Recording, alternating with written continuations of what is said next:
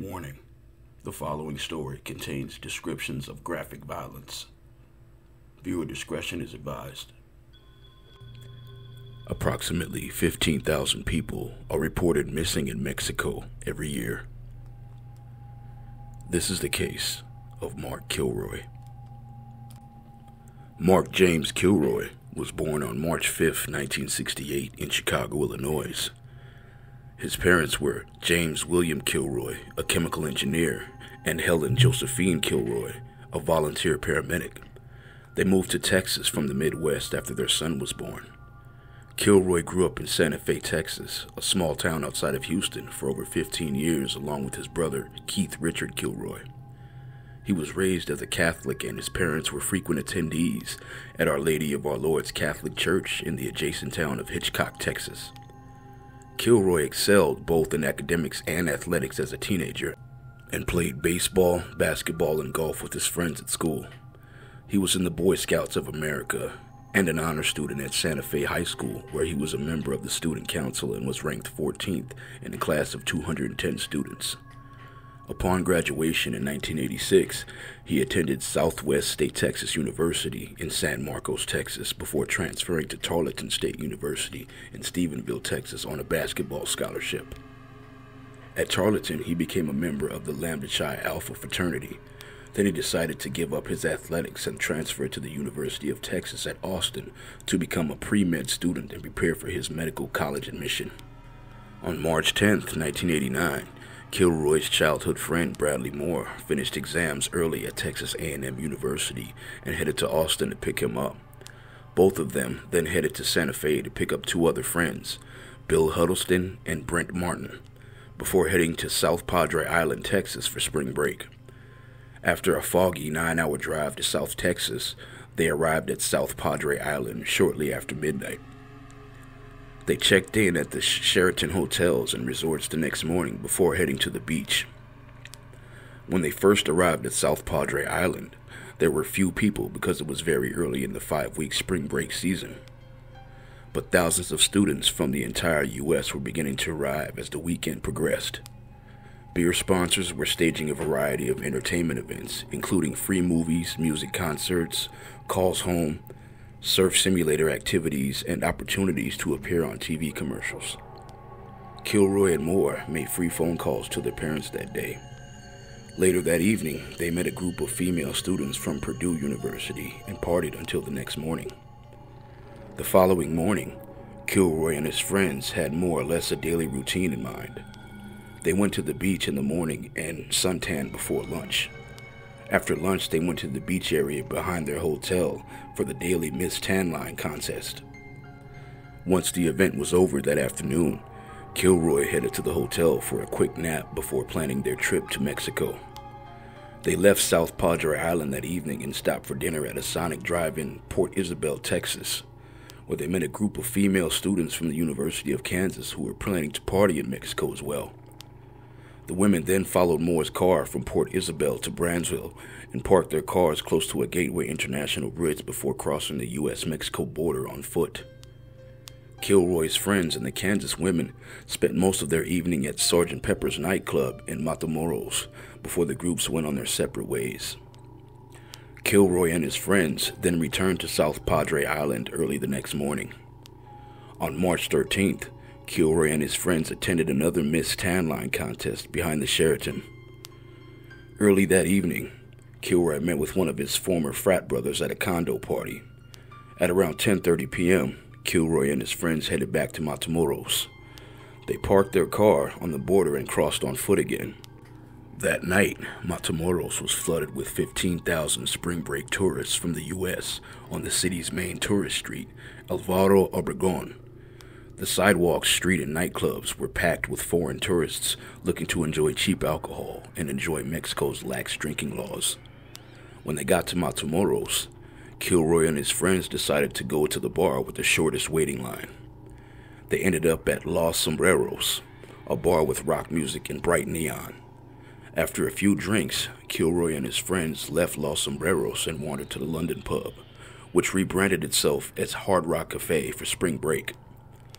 This bar was louder and wilder than Los Sombreros, and Kilroy and his friends stood at the bar while other tourists threw beer from the balcony.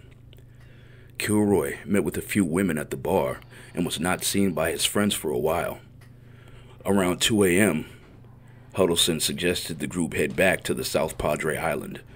As his friends stepped out of London Pub, they saw Kilroy leaning against a car and talking to a woman from Miss Tan Line. Across Alvaro Obregón Street, thousands of tourists were leaving the bars and heading to Brownsville, but others moved in different directions. The large crowd of people made it difficult for Kilroy and his friends to walk across the border uninterrupted and in a group.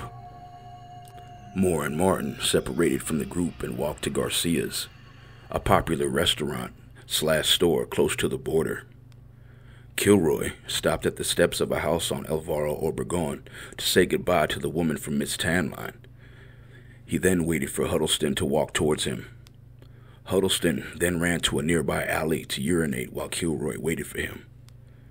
By the time Huddleston came out and caught up with the other two near Garcia's, Kilroy had vanished. His friends searched for him for hours, even after the establishments had closed and the streets had cleared at around 4:30 a.m. They then crossed the border, thinking Kilroy may have crossed to Brownsville and was perhaps waiting near their parked car. His friends did not find him near their car and waited a few minutes in Brownsville before returning to South Padre Island. They thought that Kilroy probably left for the hotel with someone else. They woke up the next day at the hotel and Kilroy's whereabouts were still unknown. His friends then contacted the police to report him missing. The search for Kilroy initially began as the routine missing persons investigation. Students that were reported missing in Matamoros in the past would often turn up in the following days with a hangover and blurry memory of what had happened to them. Kilroy was one of the 60 people who had disappeared in Matamoros in the first 3 months of 1989. However, his case drew more attention in the U.S. because his uncle, Ken Kilroy, worked at the United States Customs Service in Los Angeles. When the news reached his uncle, a police task force was created in Brownsville to search for Kilroy. Alarmed with the bad publicity of his disappearance and the potential effects of tourism in Matamoros, local police officers tried to shift the blame and suggested that Kilroy had disappeared in Brownsville. Kilroy's friends denied such claims. The Mexican Federal Police Force vowed to work on the case and help U.S. investigators. One of the commanders assigned Mexican agents to the U.S. officials to accompany them in Matamoros. Together, they questioned informants, potential witnesses, and worked on tips provided by their sources. Both Mexican and U.S. authorities suspected that Kilroy's disappearance involved foul play. They speculated that Kilroy could have been a victim of drug-related violence or of robbery killing. But then they were short on leads to make any firm conclusions. When Kilroy's friends reported the disappearance, customs agents went with them to Matamoros to help retrace their steps. Texan officials contacted the U.S. consulate in Matamoros and asked investigators to carry out a search with Kilroy's description in Matamoros jails and hospitals. Investigators then hired a hypnotist to see if he can figure out some additional clues. Under hypnosis, Moore stated that he saw a young Hispanic man wearing a blue plaid shirt with a visible scar across his face talking to Kilroy before he disappeared. He recalled that the man walked up to Kilroy and told him, "Hey, don't I know you from somewhere?" Though Huddleston said he was not sure if Kilroy responded, however, none of the friends were able to precisely recall the exact moment or place where Kilroy disappeared. Investigators deducted by their story, and Kilroy was kidnapped for robbery or ransom. The first option seemed the most likely because his abductors had not called for a payment. They believed that Kilroy's body was probably dumped in a remote location. Helicopters and terrain vehicles of the United States Border Patrol were called to look on the Rio Grande River, but this body was not found. During the investigation, Kilroy's parents headed to the Rio Grande Valley and circulated more than 20,000 handouts throughout the region and offered a $15,000 reward to anyone who can help locate their son. They met with Attorney General Jim Maddox of Texas and the Governor William Clements and the U.S. Senator Lloyd Bentsen to assist them on the case. Texan officials told Kilroy's parents that they were planning to talk to Tamaulipas Governor Americo Valerio Guerra and get more people from Matamoros involved in their son's disappearance. People from Kilroy's hometown traveled to Matamoros and issued flyers offering a reward to anyone who could provide information on his safe return. U.S. authorities had praised the efforts of the Mexican federal police on the case, but they distrusted the state and municipal officials. They suspected that because state and local authorities were acting slowly and not sharing enough information, Kilroy's murderers had insiders within their ranks. On March 26th, the case was highlighted on national television in the crime show America's Most Wanted. This gave the case nationwide attention and generated several phone calls and letters with people giving clues on Kilroy's whereabouts. However, the police stated that none of the leads generated were solid enough to pursue. A few days later, Kilroy's parents returned to Santa Fe. Santa Fe residents raised money through a garage sales and car washes to help Kilroy's family continue their search. In addition, Kilroy's parents went to the University of Texas at Austin to withdraw for their son from school. The key break in the case came on April 1st, 1989. Mexican federales manning a drug interdiction checkpoint saw a vehicle run the roadblock without stopping. The vehicle had crossed the international border from Texas and sped through Mexican Federal Highway 2, which connects Matamoros and Reynosa, Tamaulipas. Instead of turning on their police sirens and stopping the truck, the police decided to follow it using an unmarked vehicle. The checkpoint runner then traveled out to Santa Elena Ranch outside Matamoros. The police pulled off at a distance to observe. After about 30 minutes, the driver of the truck took off from the ranch and headed back to the city. The officers decided to make their move on the ranch. In a quick search, the police discovered cult paraphernalia and marijuana traces. Police determined that the driver of the truck was Serafin Hernandez Garcia, the nephew of a local drug lord whose operations were based around the ranch area. But instead of arresting Hernandez Garcia, the police decided to continue gathering more evidence on the suspected criminal activities at the ranch and the organized crime members involved with the Hernandez family. They used informants in the Matamoros to inquire on family activities at Santa Elena in order to make a series of crucial arrests. On April 9th, they returned with several other policemen and arrested Hernandez Garcia, his uncle Elio Hernandez Rivera, cult members David Serna Valdez and Sergio Martinez Salinas, and Domingo Reyes Busmante, the ranch's caretaker. While in custody, the detainees were very relaxed. They were sent to jail while the police interrogated other caretakers at the ranch. This person revealed to the police that the ranch had frequent visitors from Serafin's criminal group. The ranch's caretaker identified Kilroy through a photograph and stated that he saw him at the ranch. "Yeah," the caretaker told the police, "I saw him." Then he pointed at the shack at the ranch. When the police interrogated Hernandez Garcia separately, he confessed that several people, including Kilroy, had been killed over the course of several months at Santa Elena. Hernandez Garcia said that the slayings had been ordered by Adolfo Constanzo, a cult leader who practiced a ritual form of human sacrifice in the belief that it would provide supernatural protection for the drug gang. Constanzo believed that sacrificing his victims, those during the sacrifice were ensured strength, abundance, and immunity from law enforcement and injury. Hernandez Garcia said that Constanzo had ordered his men to find a white Anglo male to sacrifice. According to Serafin Hernandez Garcia, he and other members of the gang had mingled with the spring break students in Matamoros on the night of the 14th of March.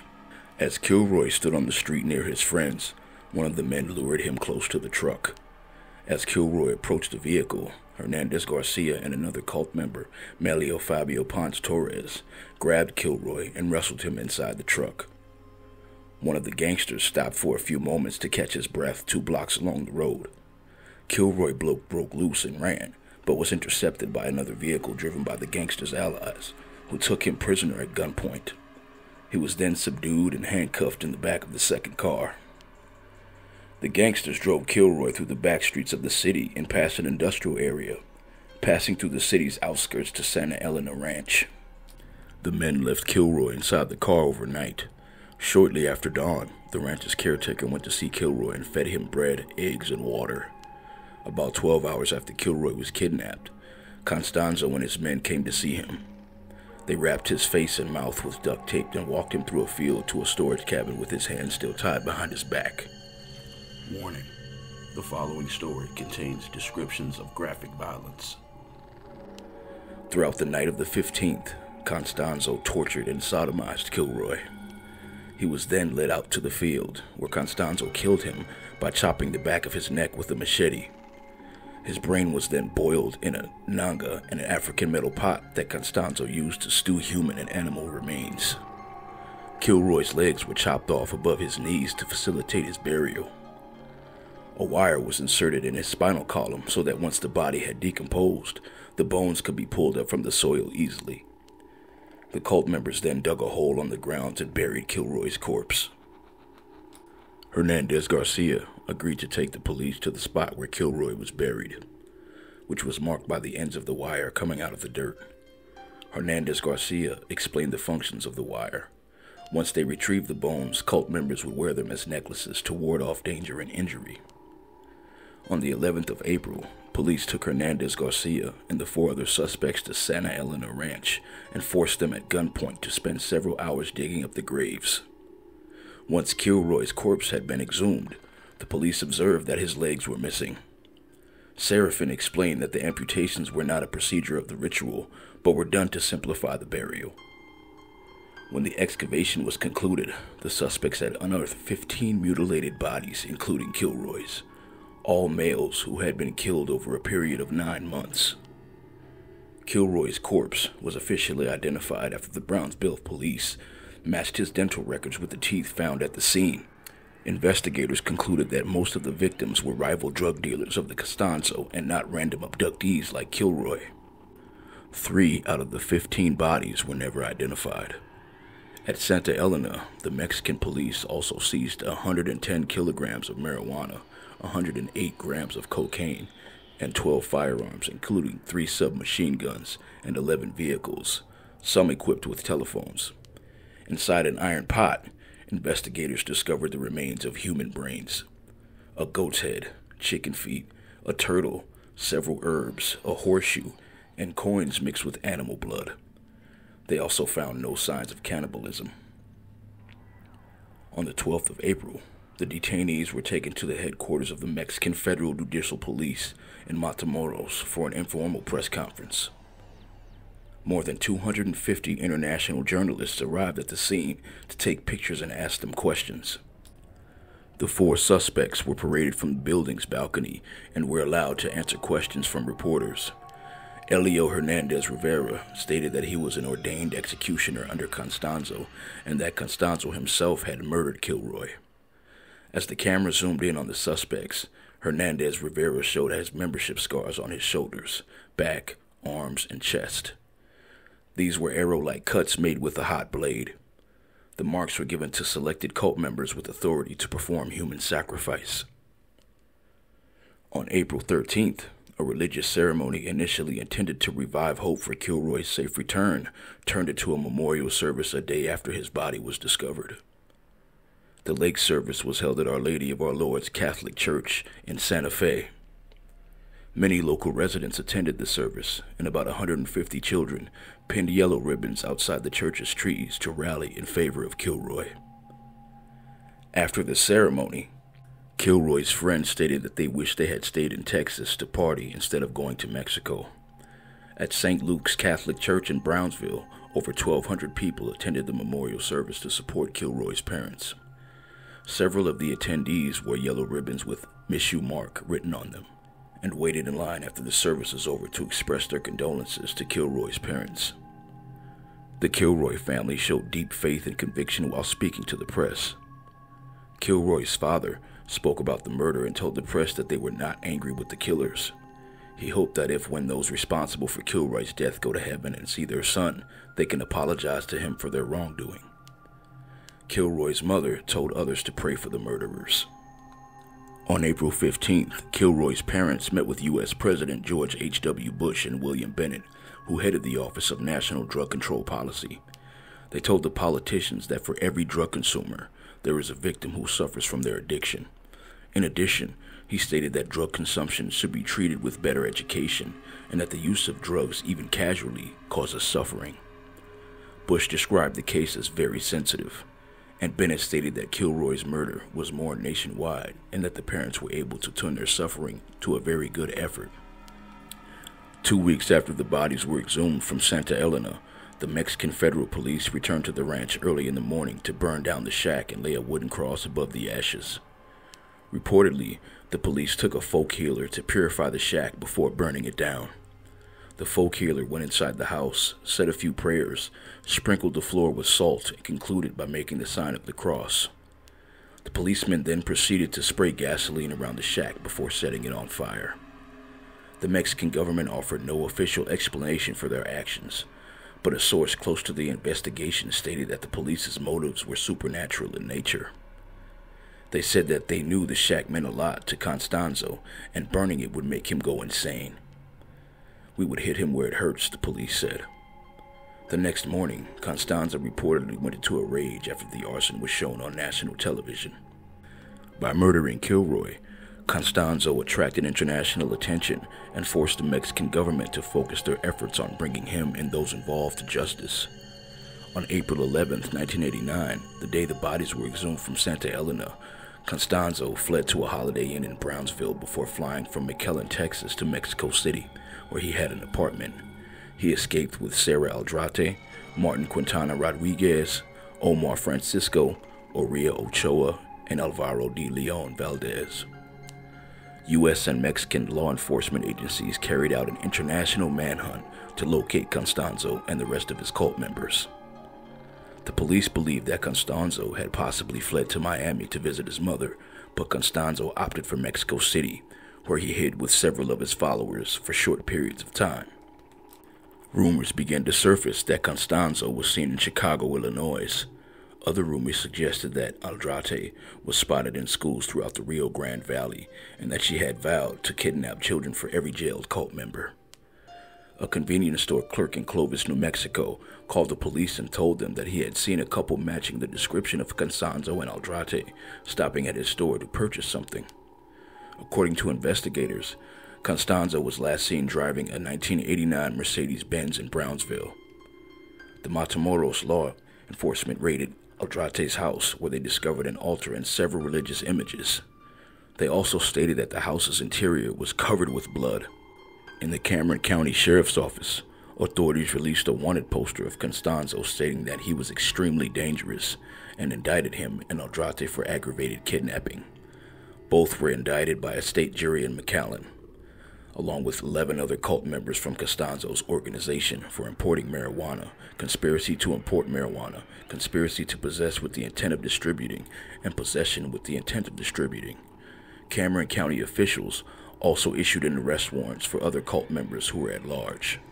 Although none of the leads proved successful, the police encouraged citizens to continue helping them in their search. On April 17th, Serafin Hernandez Rivera Sr., a Brownsville native, was arrested in Houston by DEA and Texas Department of Public Safety agents. Federal charges were filed against him for importing marijuana, possession, and conspiracy. 2 other men implicated with him were Quintana Rodriguez and Ponce Torres, both Mexican citizens. As the police searched his Houston home, they seized cash and weapons, but found no evidence of any cult paraphernalia or leads pointing to Constanzo. Houston police believed that Constanzo was probably hiding in Houston because he was linked to a $20 million failed cocaine operation that was busted there in June 1988. When the house was raided, investigators found ritualistic candles, an altar, and paperwork with Rivera's name on it. The police believe that Constanzo bought several properties across Houston in the past and were investigating if he had visited any of his alleged hangouts. Serafin Sr. cooperated with U.S. officials and was sentenced to 18 months in prison. He was released in June 1990 and returned to Brownsville. On April 17th in Mexico City, the police raided one of Constanzo's properties in Atzapan. They discovered piles of homosexual pornography and a hidden ritual chamber with an altar. This prompted the police to question people in Mexico City's homosexual community and see if they had any leads on Constanzo's whereabouts. The Mexican police stated that no evidence was found at the scene to link Constanzo or his men to any murders committed there. They said they saw altars and other ritualistic belongings, but did not find any traces of blood. No men were arrested at the scene, but the police managed to arrest a lady called Maria Teresa Quintana Rodriguez, sister of one of Constanzo's lovers and henchmen. The police also discovered that Andrade's purses and other belongings were left behind, which prompted them to conclude that Constanzo probably murdered her because she knew too much about the inner workings of his cult group. The police stated that they did not see Andrade with the group when they arrived in Mexico City. They thought that Constanzo might have buried her somewhere in the city. U.S. authorities, however, believed that Andrade purposely left her belongings behind to confuse investigators and make it appear that she was dead. On the 24th of April, police arrested 2 other members who were hiding in one of Constanzo's properties in the Juarez neighborhood. The Mexico City Police Department noticed that the Matamoros killings were similar to the murders carried out in Mexico City between 1987 and 1989. After consulting local witchcraft practitioners and sorcerers, the police heard that Constanzo was probably hiding in Cuauhtémoc, one of the city's boroughs. Another contact told the police that there was an address of interest in the Veronica and Juarez neighborhood next to Cuauhtémoc. The police department sent 16 officers to search the area. At a supermarket, they interrogated a shoemaker who claimed to have seen a woman who matched Andrade's description. The police then spotted a man at a supermarket who was attempting to buy large amounts of groceries with US dollars. They followed the man and saw that he was living in an apartment on Rio Sena. By the end of the week, the police concluded that the man was De Leon and that he was buying groceries for Constanzo. On May 6, 1989, the police surrounded the building and waited for traffic to subside before raiding the premises. However, a black vehicle pulled up in front of the apartment complex and the police walked over to investigate. Constanzo noticed the police from the window of his apartment and opened fire at the officers who were at ground level. Constanzo threw golden coins and paper money from the window and burned some of his money on the stove. Constanzo eventually ran out of ammunition and began to lose his patience. After about 45 minutes, and worried of his imminent capture, Constanzo ordered De Leon to kill him and Quintana Rodriguez. De Leon hesitated at the beginning, but Constanzo hit him in the face and told him that he would suffer in hell if he did not do as he commanded. Constanzo then hugged Quintana Rodriguez, and De Leon stood in front of them before he opened fire and killed the 2 of them with a machine gun inside a closet. When the police climbed up the stairs and made it to Constanzo's smoke-filled apartment, Andrade ran from the door screaming that Constanzo was dead.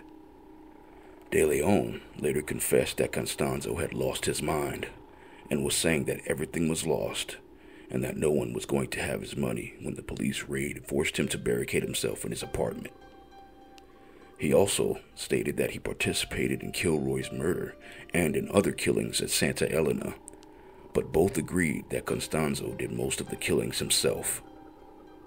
Andrade denied participation in the killings and stated that she was unaware of them until she saw the victims on national television. She said she was sorry to hear about Kilroy's murder. She stated that she was not an official member of the cult and was barely going through the initiation. In addition, she stated that she was held prisoner during Constanzo's hiding in Mexico City. When asked if she was in love with Constanzo, she denied it and said that she was only his follower. At the scene, police took Andrade, De Leon, Orea Ochoa, Juan Carlos Fregoso, and Jorge Montes into custody. The police also arrested Maria de Lourdes, Guerrero Lopez, and Maria del Rocio Cuevas Guerrera, other cultists under Constanzo, in Mexico City later that day. They were renting one of Constanzo's apartments. The individuals arrested that day were held for homicide, criminal association, wounding an officer, and damage to property. Fearing that Constanzo might have purposely faked his own death, investigators conducted fingerprint analysis. They concluded that the corpse was indeed Constanzo's. Constanzo's 9mm Uzi submachine gun and his supposed suitcase were never formally presented by police as seized items. On the 15th of May, a judge refused to set bail for the individuals arrested that day because they were wanted for crimes accumulating over 50 years in prison. On the 27th of August, 1989, Orea Ochoa was admitted to a hospital in Santa Marta, Acateles, after being diagnosed with AIDS. The police said that he and Eldrate were Constanzo's lovers, but that Eldrate showed no signs of the disease in her immune system. He died on the 11th of February, 1990. On June 2nd, 1989, Salvador Alarcion, a police chief of the Federal Judicial Police, was indicted for drug trafficking. He was linked to Constanzo by Eldrate and other cult members who claimed he acted as the group's contact in the police. Eldrate said that Constanzo had told her that he had killed two men to favor to Garcia Alcharon. The police chief, however, defended his stance and stated that Alcharon's involvement with Constanzo was merely religious. He said that he was possessed with spirits at a young age and sought Constanzo for help. He was not charged with Kilroy's murder or for any other killings conducted by Constanzo's group. In August 1990, De Leon was sentenced to 30 years in prison for killing Constanzo and Quintana Rodriguez. Fregosa and Montez were convicted of a separate murder charge and sentenced to 35 years in prison. Reyes Bustamante, the ranch caretaker, was accused in court of cover-up. He was released from prison on the 11th of December 1990 after paying a bond of $500 U.S. As of 2009, only two suspects remained at large, Ovidio and Ponce Torres, and were wanted for Kilroy's murder in Mexico. After Kilroy was confirmed dead, the media framed the drug group and their religious practices as Satanists. For the most part, the U.S. media labeled the group as Satanists and gave little mention to the drug-related violence that was widespread in northern Mexico, thus failing to provide a wider picture of what happened at Matamoros. Reports concluded that because human body parts were found inside a large metal pot, the group practiced cannibalism. Some journalists made the error of attributing cannibalism with the common mistake of Satanist groups sacrificing and eating human remains. Other writers, however, stated that Constanzo believed in Queribempe, the devil in Palo Mayombe. In addition, some cult writers believed that the nature of Kilroy's murder, which included mutilation and clandestine burial, were part of a cult tradition. When media coverage and allegations of Constanzo's affinity towards Satanism died down, several Afro-Cuban scholars stated that Constanzo's actions were fueled by his personal conviction and psychopathic involvement with Palo Mayombe. They argued that Constanzo used Palo Mayombe for his own financial, illicit, and psychological needs by convincing his cult members to help further his drug trafficking operations. Through human sacrifice, Constanzo promised his members that they were protected from the law. Other Afro-Cuban scholars, on the other hand, alleged that Constanzo murdered Kilroy because he truly believed it was a requirement in his distorted view of Palo Mayombe. From this point of view, Constanzo's actions and what happened at Matamoros could happen anywhere. On the 20th anniversary of their son's murder, Kilroy's parents visited the Rio Grande Valley in Matamoros to thank the people who had supported them in their search for their son. Kilroy's father stated that people were supportive and called the police whenever they saw something suspicious that they thought was related to their son's disappearance. He said that it was easier to overcome their son's death because of the support they received. Kilroy's mother said she received the cross from a Brownsville woman when she was searching for her son in 1989. Quote, "It's a reminder every time that I know that the Lord was involved in everything," she said, while she touched and showed the cross around her neck. Helen Kilroy died in 2014 from ALS at age 70.